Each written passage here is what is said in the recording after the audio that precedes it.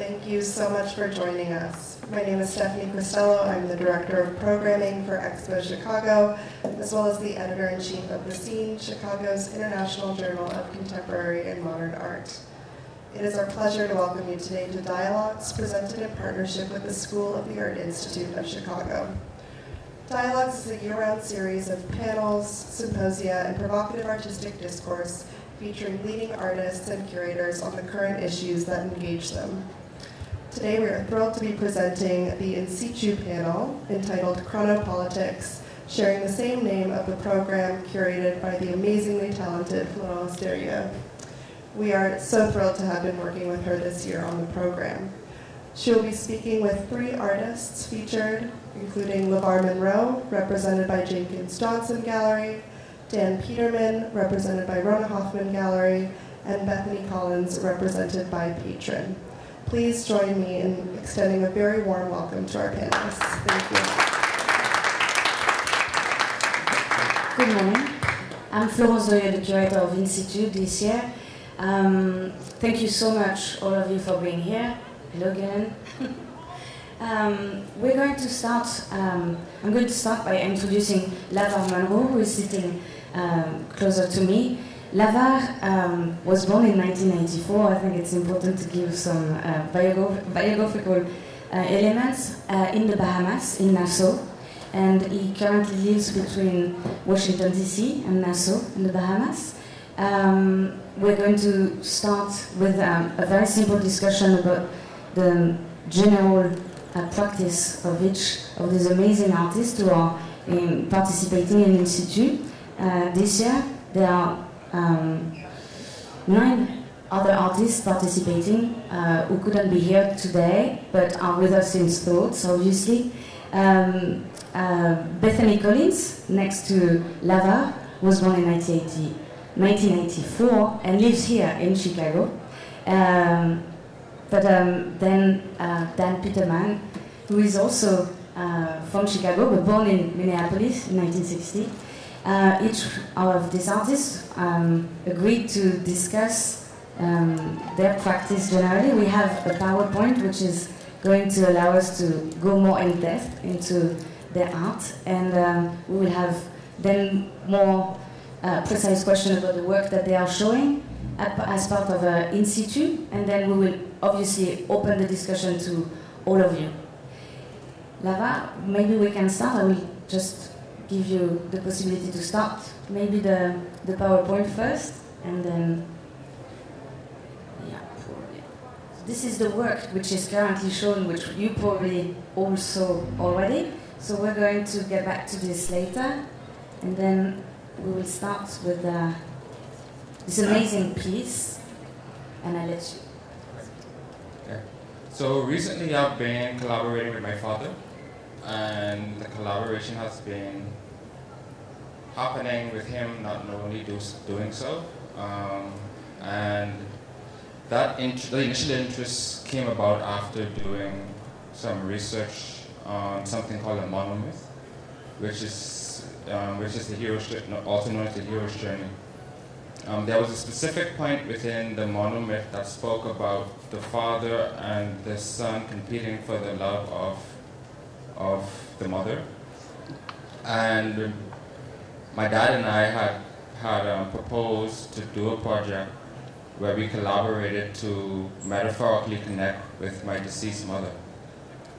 The intention was also for him to better understand my practice while I understood his profession, which was parasailing, using parachutes, so forth, so on. My father died before we could have accomplished that thing, the collaboration. And since then, I've been doing these both homages, but also taking on this collaborative role with my deceased father. How my father collaborates is each of these parachutes he owns. And within the parachutes they were used, first of all, and a lot of them are stitched, and the ropes, actually there isn't a parachute on this, but the ropes are also like tied, but also tied by him prior to his death. And another form that the collaboration has taken is also these memorials. So the memorials being the work that we see here, but also they take the form of these horses that I construct using predominantly cardboard found within the specific place of the memorial.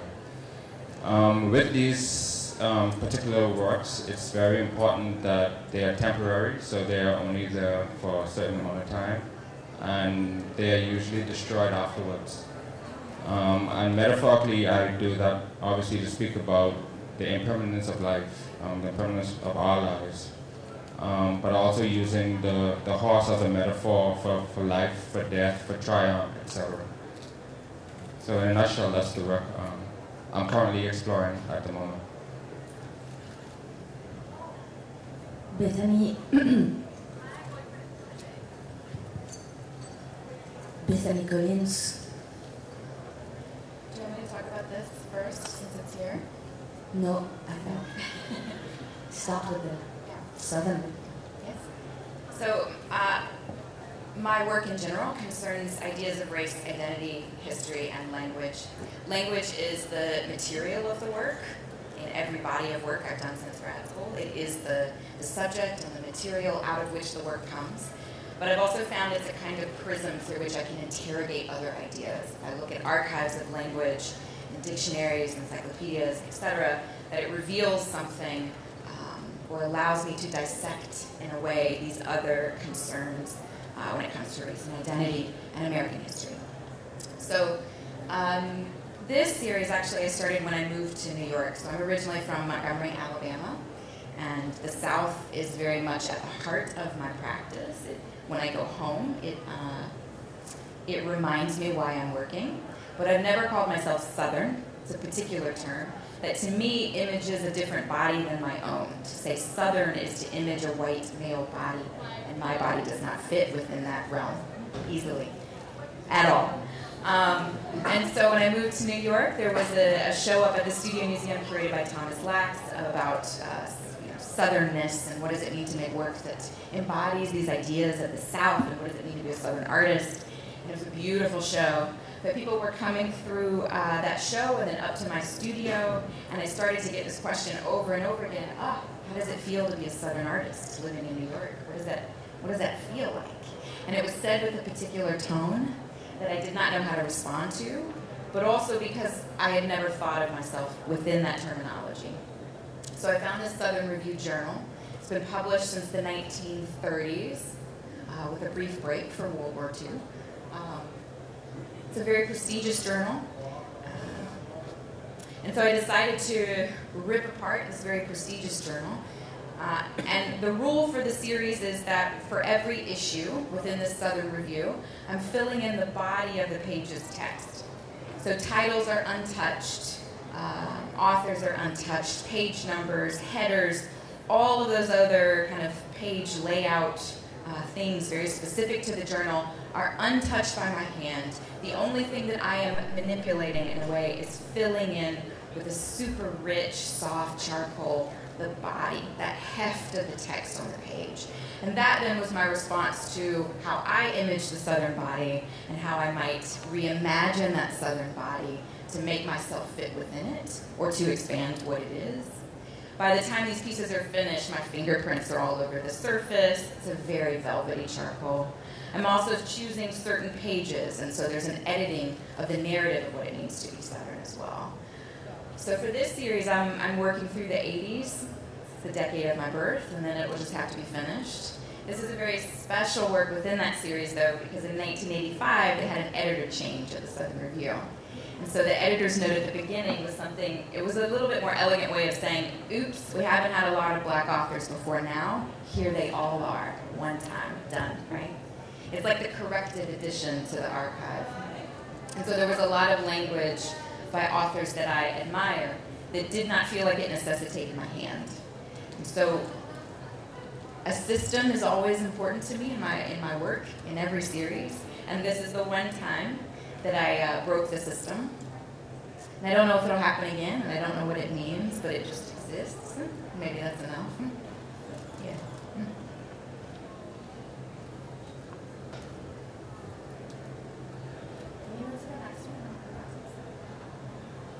So this is another series that's ongoing within my practice. It's a series of contronyms. So contronyms are words that embody their own contradiction. There's 80 of these in the English language.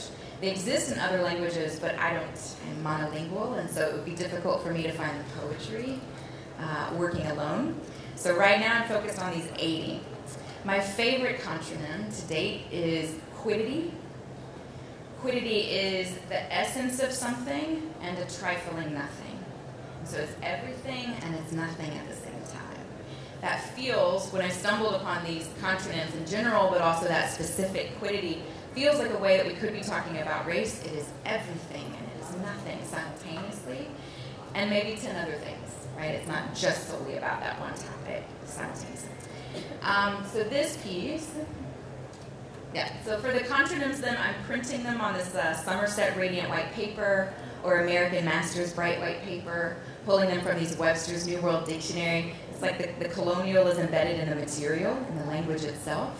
And then I use my spit and erase everything except those opposing definitions. So what has to remain and abide one another is what's in opposition. And what falls beneath from my spit erasure, I save, and that becomes the same thing. I think the essence of the thing is still there. This is still Bound from 1968. It's the erasure of Bound, and yet calling it the same thing means that the form has shifted and yet something remains embedded in the language.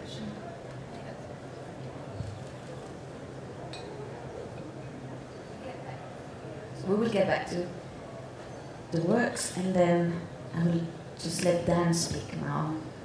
Thank you. Is this? Yeah, it's working. Coming from Chicago and being here for a long time, kind of a selection process of what to talk about. Some of you may know that I've been very involved in something called the Experimental Station and a kind of alternative practice, social practice site on the south side of Chicago, which has always been a kind of tandem site and way of working and thinking for me as an artist. I'm not talking about that today, but it's something that's relevant to how I think, and it relates to a kind of interest in art and ecology that moves into urban space and flow of materials through urban space, and as well as recycling systems, loops of materials and materials as they're transformed through industry, through interventions by me acting as an artist, as well as just other things that happen as materials move through waste systems or consumer networks. This is a piece called Running Table that relates to the Love Podium, which is the piece here in situ. It's made out of a material that was first produced in the 80s, recycled plastic. Really, plastics were not recycled prior to the 1980s. They were basically a disposable material that moved into the landfill. And I was quite interested in the nature of a material that was coming out of the waste stream and being introduced to the world as a kind of new material, but a material that didn't really need to be here other than it was a way of diverting a stream of waste. So I've always been a kind of critic of plastics, even though I've done things that are kind of like design interventions that often seem to celebrate the material. I know there's a little bit of a double edge in my work. These were basically pieces that I was thinking about this heavy, massive recycled plastic material as a kind of container. And the sculpture making was a kind of strategy for containing this material that really wasn't resolved, like why it was in the world, how we were using it, how we were thinking about recycled plastics, for example, as part of a larger network of petroleum-derived materials that we, of course, have an extremely problematic relationship with in ecological terms. So Running Table was a kind of endless a structure. Modularity is something I've been interested in because it's like sculptures that can grow, that can accommodate more material, that become simultaneously a kind of storage strategy, a point of continued consumption, and a point with a kind of another level of utility within it. And they sit in public kind of waiting as they're used in some way, they're this kind of receptacle. Actually, can you hand the clicker? I can do it, or either way. It might be easier because I've got a few more images, but I don't want to take too long. This is the same material in a less controlled manner of production, where plastics were quite randomly pushed through an extrusion process. The colors, completely arbitrary colors of the consumer world. And maybe you related a little bit to what Bethany was talking about, creating a sort of archive and thinking about, language and a language through materials. This is like a post-consumer color database, right? Every little bit of plastic is a different color as it's pushed through this process. This is the floor that's used by Summer Dance, which is a public music program here in Chicago. Whoops. So it went a couple ahead. But again, it's putting this material that is kind of camouflaged as a dance floor, but it's still this kind of modular container of material that is in this in-between sort of status, or a kind of ambiguous place in the world as a leftover, as a material that's kind of struggling for meaning and appropriate use and appropriate ways of like being in the world. Just quickly, I was involved in the last Documenta, which most of you know took place between Athens and Kassel. For me, the opportunity to work in those two cities opened up a possibility of looking at recycling networks, looking at materials, kind of freshly tracking some of the way materials were moving that I was familiar with, but in this new setting.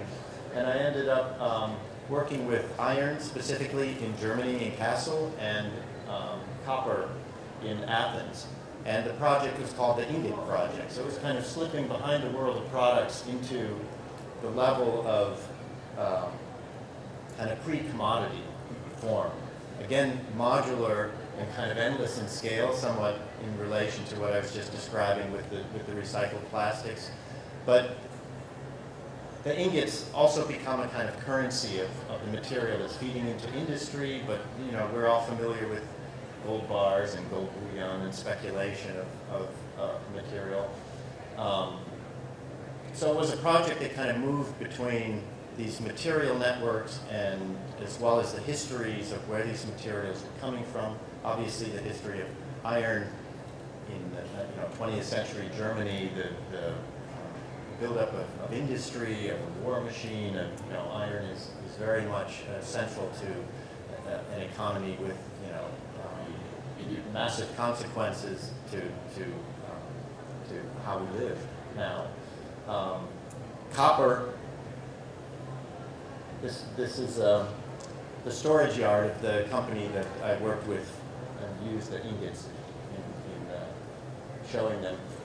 And so in Kassel, the ingots were presented in multiple sites, from a retail space. This used to be a wedding dress shop, to the first shop with the white bags and the iron ingots was a former post office building that was used in this year's Documenta. And then it also was presented in a few places that were not really labeled and not identified. This, for example, was the cart that kind of moved in between a few different sites depositing ingots. There was a site next to the railroad tracks. There was a place in a garden behind a tree, behind one of the venues. So it was kind of like these ingots were leaking out of the exhibition space and out of the specific sculptural installations, and became this material kind of in the background that you could see out of the corner of your eye, either casually moving by or in a kind of unexpected encounter. So a little bit like the plastics, it's thinking about these materials in their systems, in the world, and still as sculptural propositions. I don't want to just transform them into fixed sculptures, but to allow them to resonate you know, with the kind of systems and economies that these materials are really moving through the world in.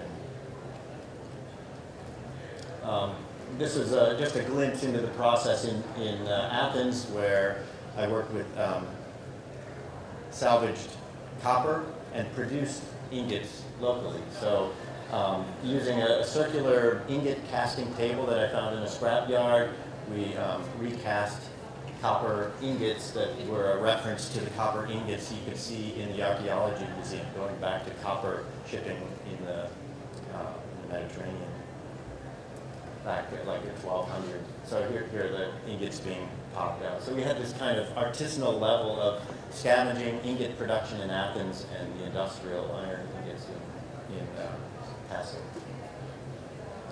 And then just the last project here, going back to plastics, this is something that I'm working with in collaboration with a physics professor at the University of Chicago who studies material behavior and particles, and specifically is interested in the idea of jamming and jamming particles.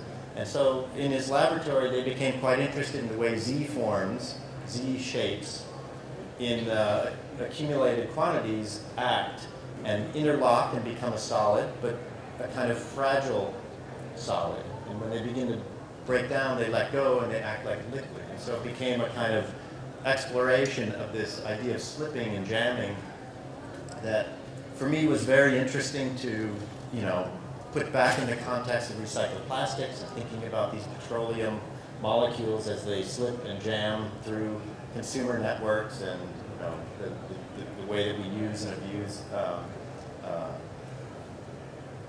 petroleum resources in general.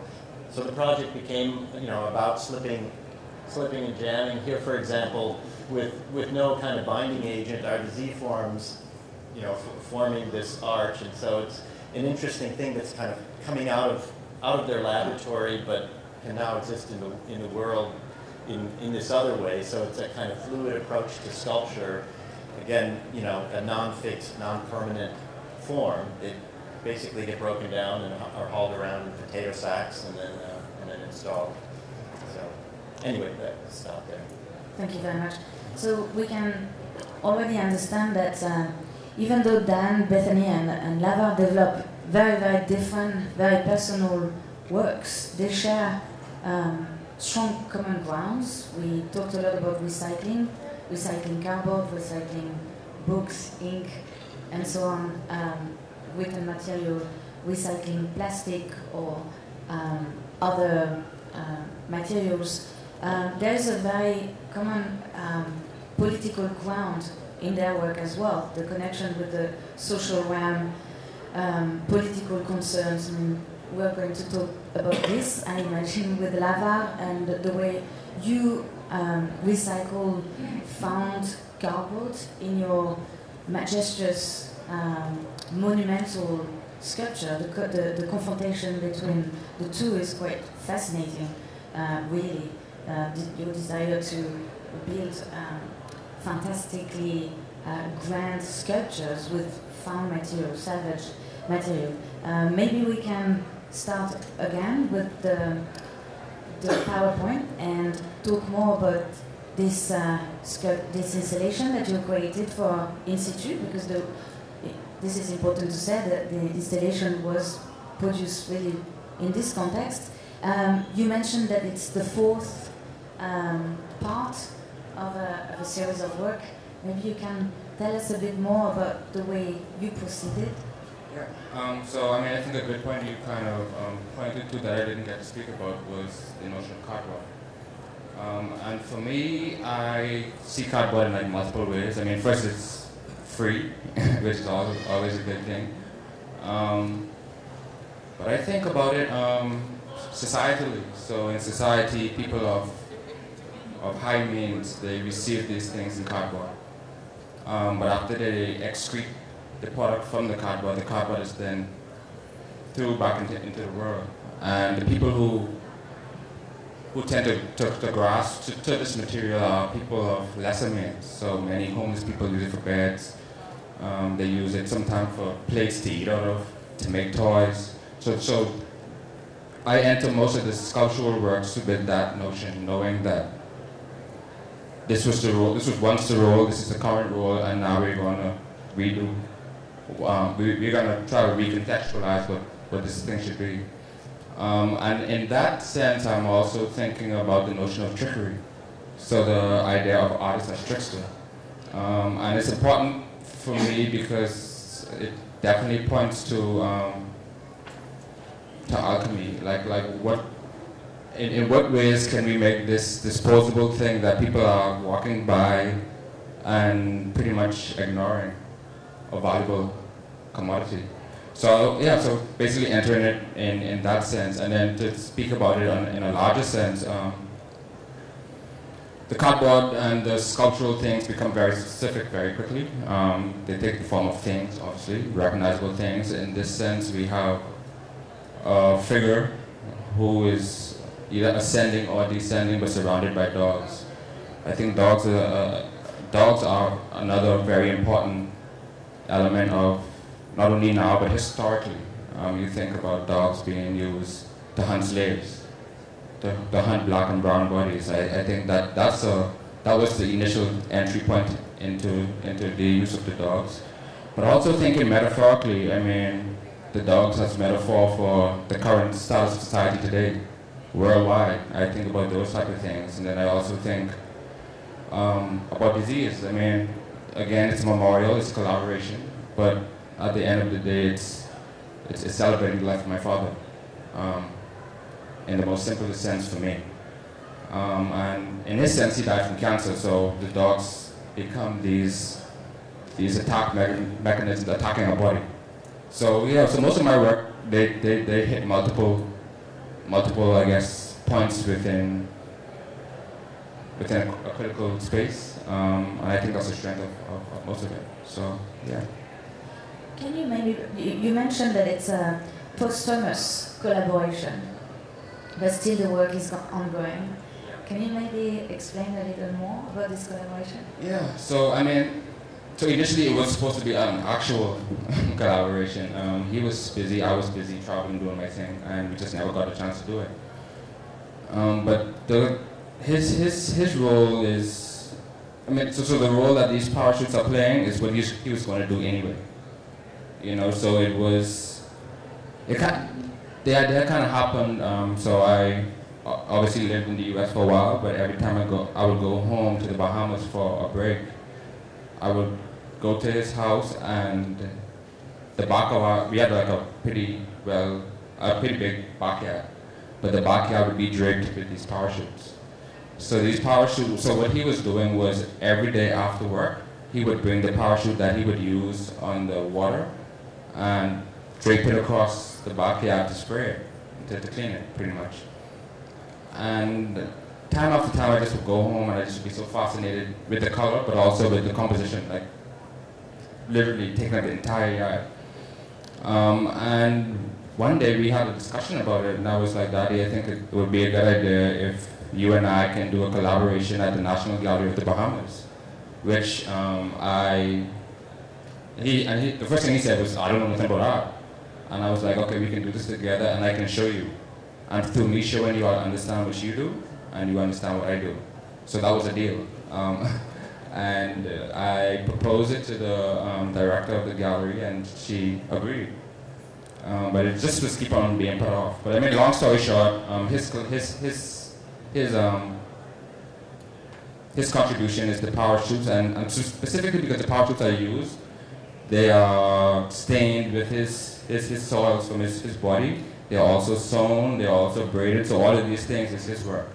And yeah, I definitely think his role in this is greater than mine in many ways. And the conception of this work happened like months after he died, and I pretty much gave his portion of the collaboration full reign. So it was exhibited at the Savannah College of Art and Museum, Savannah College of Art and Design Museum.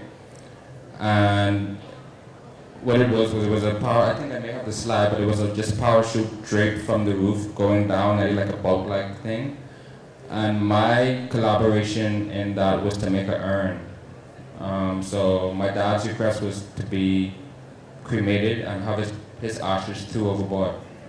Like rent a yacht, take my family, go and just let go his ashes. Which I did, but I just let go half of the ashes. So the other half I own. And that, do we have that at all? That, go one more. This, yeah. So this here in the vitrine is the urn that I made that houses ashes.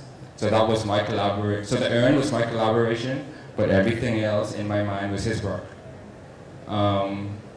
And one thing I remember prior to his death is the notion of trouble. He was always like, oh, if I get out of this, I promise I won't miss any exhibition that you ever have again. So, so that was important for me I mean, in the initial stages of this collaboration, to have him physically there. With his ashes being in this, it's him physically there. Since then, I have not shown his ashes or his urn, but yeah, but this was the initial collaboration. That's really interesting, is the confrontation between elements which are extremely personal to elements which are absolutely collectively shared. I mean, it's, obviously I'm repeating, but that also confrontation between the grandness of the sculptures, the references to the historical sculptures as monuments, and this very personal aspect. It's something we find as well in your work, Bethany. So maybe we can just go on. I know we're running out of time. That was the sketch that Lavar sent us when we were working on In Situ.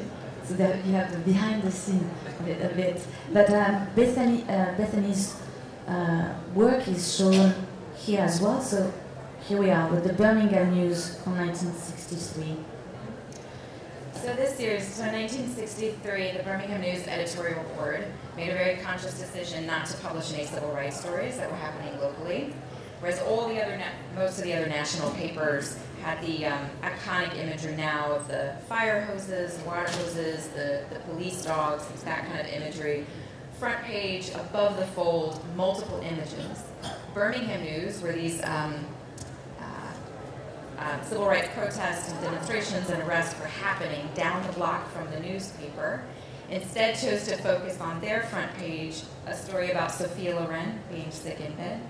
Their reporter went to the zoo and pet a really big snake, and that was quite a big story for a couple of days. And so the work then, you can see in detail, is this blind embossing of those cover pages. So I went down to the Birmingham Library and looked through their microfiche, their archives, found these pages in which something particularly violent occurred and was not reported on in the local paper, relayed out that imagery, rematched all those old 1960s fonts because they were all a little bit wonky, and then engraved plates with those cover pages and soaked some paper and ran that through the press. And that became the first of the series for this Birmingham News. The blind embossing is a part of my practice, I think, now, and important to this particular work because there's a way in which you are printing nothing, right? And a way in which the story, which is at the heart of what was happening in this moment, is not present. But for this series, or the work that's here in situ, everything happens twice.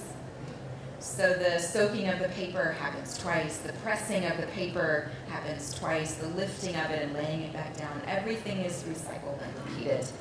I was reading, this was post-election, I was reading Isabel Wilkerson's essay in The Fire This Time. And she talked about, it was a beautiful way to describe this post-election moment, where it felt like the 60s were our ground, and the belief in the 60s that we could not fall beneath that moment, right? That we just had to build on top of that and we would be okay. And that this then moment feels like that ground is shakier than any of us expected. This work then for me, I don't know, it captured that feeling of, going back to the 60s, feeling like we are recycling that moment. And also that the institutions that I thought were more hardy are more fragile than I expected.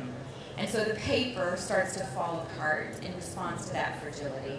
And I tend to let the paper fall apart as it will. However it wants to go, it goes. And so sometimes they hang on by a single thread on the edge of the paper. and they exist as they are. I like to show them unframed.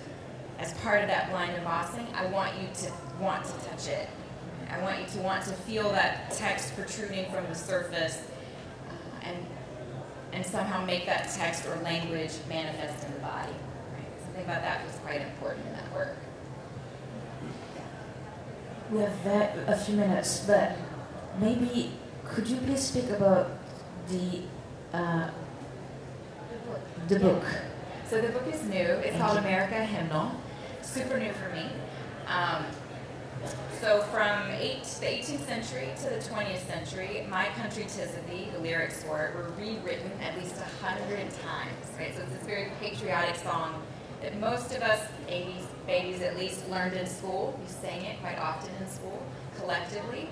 And yet from those 18th to 20th centuries, the song was rewritten by suffragists, by the temperance movement, by abolitionists, by the Confederacy. Everybody took the song and made it to their own ends. And so I remade, or kind of made a hymnal of all these different versions of this one patriotic, semi-official anthem, national anthem. The text then is legible. Those 100 versions are still present. The differences are legible. What's unifying in the text is the music, which is the same tune, no matter which version, lyrical version you're singing. That has been burned away throughout the entire text. So again, this feels like a response to now. Right? Feels like what we agreed upon, the music, is gone, and all the differences remain. And I think what will come next, I'm hoping, is a singing of all these versions. It feels important, and a new step within my practice to re-vocalize or verbalize the language I'd already been using. Totally. That's amazing, because obviously the connection with Dan's work in Institute, we don't have a picture here, but no, we don't. Yeah, sorry. But the podium, I mean, the running table. Expression in public space. Yeah. Should I talk about it for just yes, a few can you minutes? please let us know in which context? Because the piece was made in 2006, and like the works we just spoke about with Lavar and Bethany. So can you please maybe explain in which context this work was specifically Yeah, the love podium is based on the geometry of a love seat, where you sit in opposition to somebody, 180-degree shift, but it's two speaking platforms, so it's proposing simultaneous language, like standing shoulder to shoulder, somebody addressing your audience, but the language, simultaneously mixing. And it was something that I was, it was a kind of expansion of the idea of this public motion of materials and that kind of material thinking and putting it back in public and how it could function. So as a speaking platform, I was very aware at the time of following the Bush, Clinton campaigns, and it's something that we all recognize in a two-party system. There's always this kind of opposition of every idea that's presented. There's this request for the counterpoint, and there's this canceling out that happens where everything has kind of an equal counterpart, gets equal time, equal exposure, and this flattening out of language. So I was very aware of building this dual podium as a kind of response to the canceling of language. And it was a kind of playful thing that now has, at times, well, I've had the invitations, depending on where it's installed, for people to propose texts that can be read simultaneous, looking for kind of oppositional texts that can be read simultaneously as a kind of performative thing. And so, there have been some Fluxus events using it as a kind of stage, reading some of these texts, but also there are scores, for example, from, Fluxus events that use the platform. So, this kind of playful sense of being in public and how language operates in public, but how so often, real meaning or real dialogue or real communication is lost somehow in the formal structure of the political system or, the means of expression. So we can maybe open up to questions if there's anyone who would like to ask Lavar or Bethany or Dan a question about the works? Yes, please. I've got a question for Bethany, because now I don't have to shout. The question is about the form of your erasure, because there's many ways to strip away language from a page, but yours is provocatively corporeal. It's a spit-moistened finger that becomes the instrument. So the thing that falls away from the page carries your DNA with it. And maybe you could elaborate on the meaning of that. I think the language, I know that the language that I choose feels as if it does not include, has not considered my body in the world.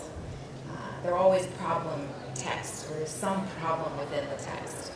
And so placing my body in the language and then erasing until my mouth is dry or my hand is too cramped to continue writing until there's some sort of painful moment in my body makes it feel as though the language now comes backwards. And so I am in it and it is in me. And for me, it's a kind of, it is a control move. It is about a mastery over the text that did not concern me to begin with. And now it's mine. And if it lives in your home, then now you have to live with it too, right? There's something about that being everywhere.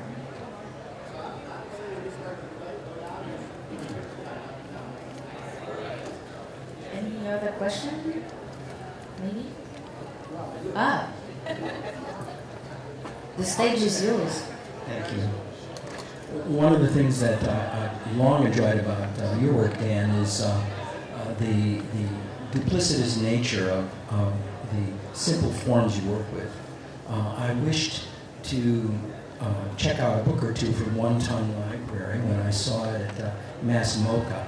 And I think there's something profound in work whose casual arrangement suggests a kind of reading as opposed to the utilitarian function of dance scores. Maybe you could talk a little bit about how the grain of reading is present in the work. Yeah. Actually, can we find that one image of the library that I skipped over it?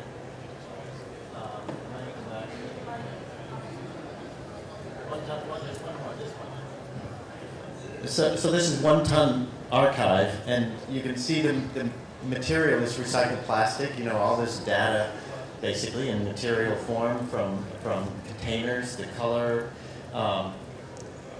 In terms of reading, this is actually a project I did long after, you know, starting to think about this material. But it was looking at it more as a kind of database and recognizing that the color, the coloration, that all of it was basically pushed through a kind of extruder that was a kind of infinite machine painter's palette, right, where color was continually mixing. But that was a kind of data. So making these kind of surrogate books, creating archives, but archives that could also be measured by weight and volume. They fill space in this way that is a little bit of a diverted waste process or a storage process, but it is a kind of reading. I mean, it's part of, you know, taking what we know and how we process information and recognizing that can move, you know, through materials and through our awareness of how things are made and how we can project back into it to, you know, a kind of endless world of items, things, you know, consumer products, you know, in the world of plastics. Like, it's such a rich set of associations to really read back into. So, yeah, when I became aware of this, you know, what this meant as a kind of surrogate book and archive, and especially when you cut this material open, and, you know, like in geological materials, marbles, and, you know, every time you make a cut, there's a new revelation, you know, of the order of things that was deposited by geological time, or just in this case, the moment when it's kind of pushed through a machine and these molecules are kind of put in this form. So, yeah, I think the act of reading is something that, as I slowed down as an art maker, just over time, I mean, I often kind of never let go of things, and so rereading this kind of opened up other other sculptural strategies. Yeah, the same with the Z forms and particles in a different way. I mean, it's not the book form, it's going back into the particles and having these different layers of particles being kind of jammed and thinking about how they move and how they connect and then how they also disperse and how they continue to kind of flow in a somewhat chaotic manner. And again, kind of the nature of plastics that in a lot of ways, I'm not that far from things that Roland Barthes wrote about in the late 50s. I mean, he set a lot of ideas in motion around plastic as a kind of suspicious material. And so some of that is still, I think, in what I do, even though I have some very concrete connections to it, through a kind of, being a consumer and there's kind of critique of consumer culture, and then just as a sculptor, material person, like being obsessed in how it carries information. There's another question over there. Yes, please. I was just wondering if you could use recycled plastic with the 3D printer, and if you've done any experimenting with the 3D printer. And is there a way to use recycled plastic rather than generating new plastic, which we know we don't really want more? Yeah. It's not really my expertise like that.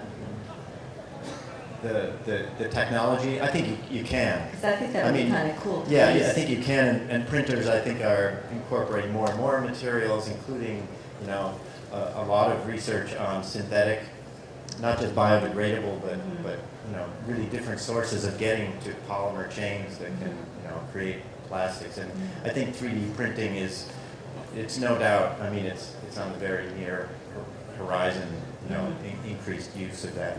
Whether it's something that feeds into my thinking as an artist, that, I'm not quite sure. I mean, I haven't really worked with 3D printers. Then another quick question was, whose idea was it for the Dance Chicago? Because I have to say that's like my favorite thing to do in Chicago in the summer. So many years of Chicago dance, summer dance. So I was just wondering that the city came up with the idea and approached you for the floor, or no, might that have been the your floor idea? existed as a kind of Carl Andre, revisiting like minimal strategies, using the horizontal plane, using the modularity, using the idea of a piece that could again absorb endless volume. It was a piece called ground cover. That's still what it's called. It's known more as the summer dance floor now, but it's a sculpture called ground cover, and I had installed it in what is now Millennium Park. It was a much more modest park before that was built. So it's been in operation, I don't know, 15 or 16 years. So it was installed, and really coincidentally, the Department of Cultural Affairs started the summer dance program, and somebody asked me, like, would you be willing, if we had this band set up, do you think people could dance on your piece? Like, would that be okay with you? And so, I said yes, but then the floor came back, driven by the dance event, which is interesting, and it's grown, it's expanded, it was reinstalled, it was moved, it was reinstalled. I now, have kind of a maintenance contract for the dance floor, but it's still the sculpture, and my agenda operates beneath the surface of most people's awareness of it. Is, as you said, as a dance floor, and I'm really interested in. I mean, it's a kind of drift of identity and awareness. But it still kind of fully aligns with, like, that I wanted to put it into public space, and that it's passing time and it's waiting and it has this utility, but the utility is it's kind of a means to another end. So it's been really interesting to see, how that work has worked.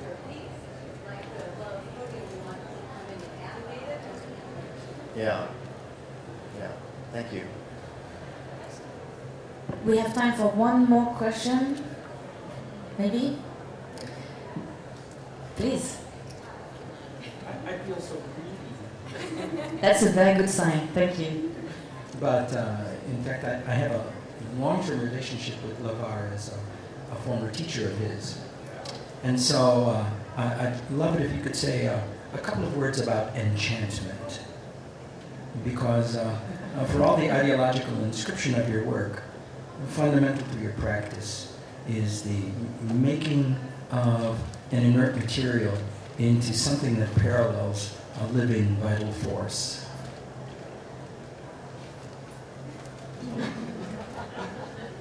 I think this is intentionally to stun me. Enchantment. It's a beautiful thing to think about. I mean, I've never thought about the work in the sense of enchantment. But I can, definitely point and relate to that notion. Again, alchemy becomes, to transform this thing that's pretty much nothing into something that's big and grand and seeks attention and also has a monetary value. It once was pretty much nothing. I mean, people walk on it, people drive over it, and to be able to build on nothing and make something, I think, for me is enchanting. And definitely points to enchantment. Thanks. Well, thank you so much, Dan, Bethany, Lavar, all of you, Stephanie. I would recommend you, if you haven't seen the 12 projects of InSitu yet, which I doubt, obviously, but I will recommend you to take the program. There are little description of each work, and there's a map that accompanies this program. All the projects are announced by orange dots on the map, so they are easy to find inside the fair. They're all inside the art fair. Thank you so much. Have a great day. Thank you.